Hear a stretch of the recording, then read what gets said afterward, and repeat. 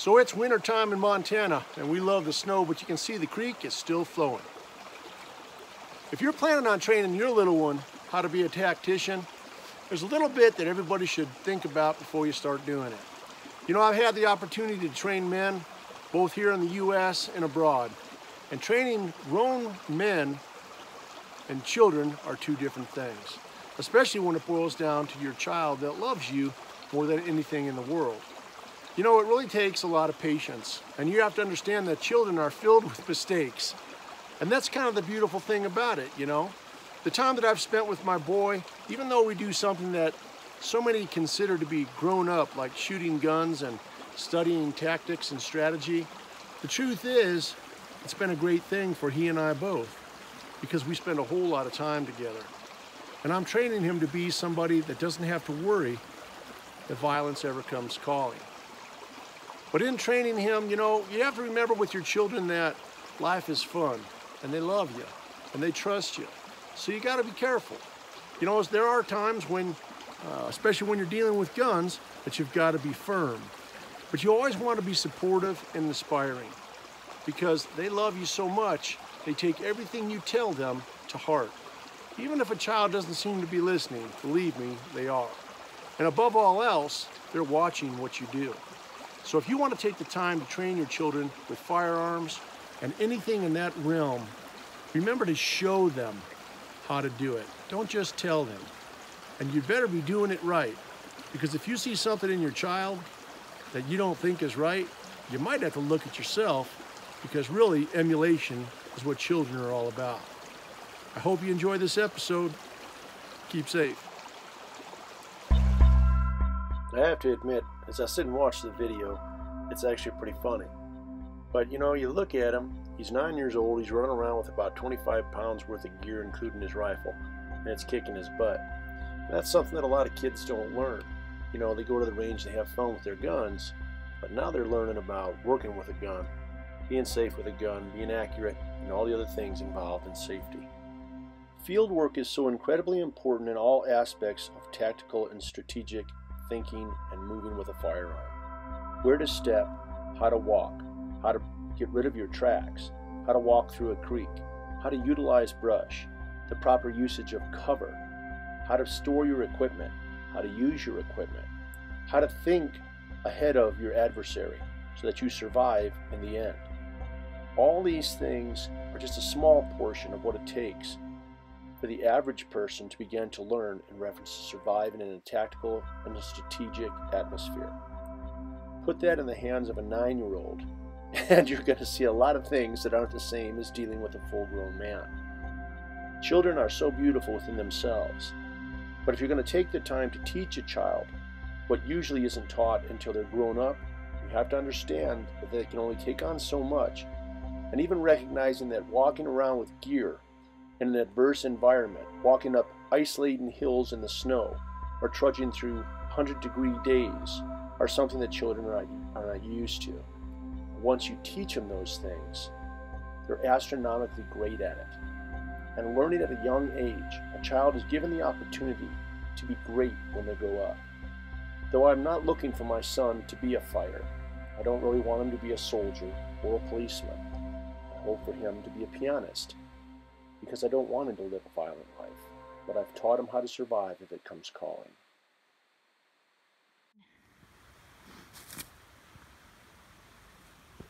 Right, Ty, can you hear me?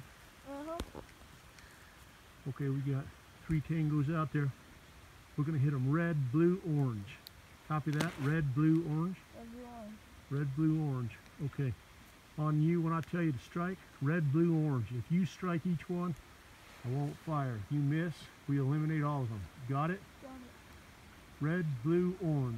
Red, blue, orange. On you.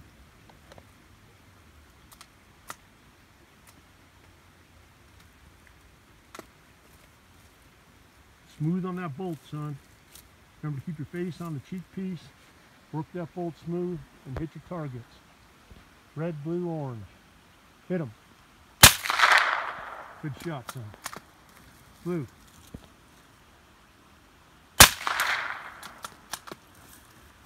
Orange.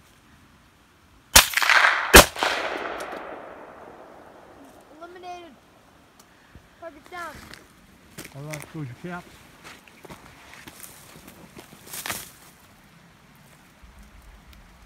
Tripod down. Roll backwards. Roll back.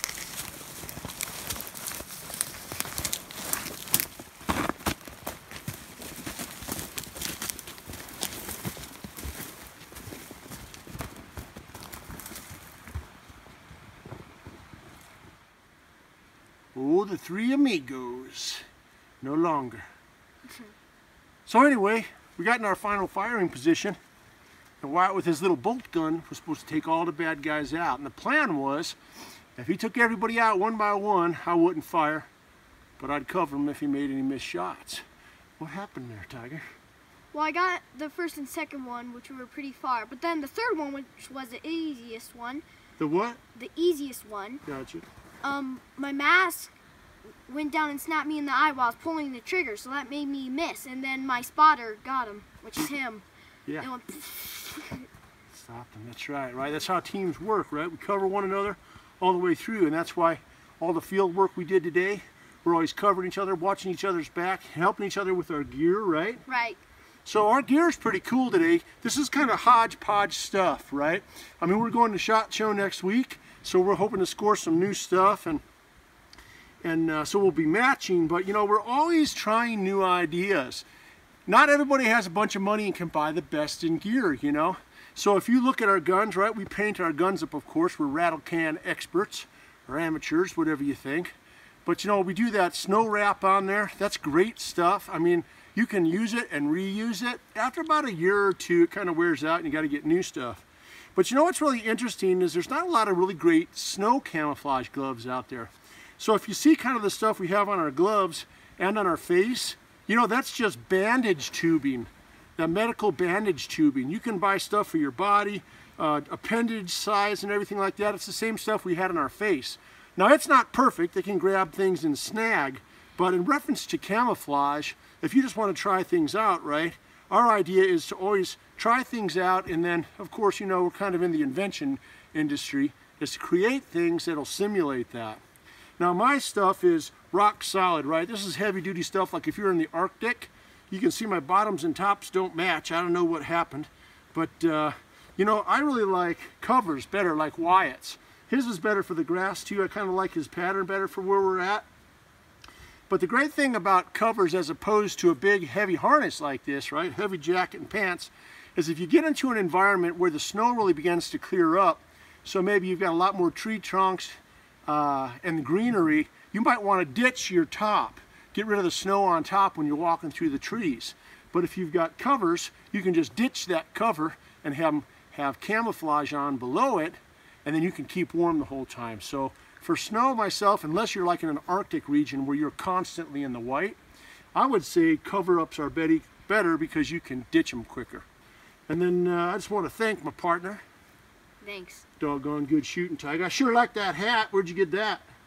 From this guy right here. I know, he's pretty cool, ain't he? Good looking fella too. Yeah. So hey, I hope you guys enjoyed it. We got a lot of field work and stuff like that. Did some shooting at the end. We're going to the SHOT Show next week.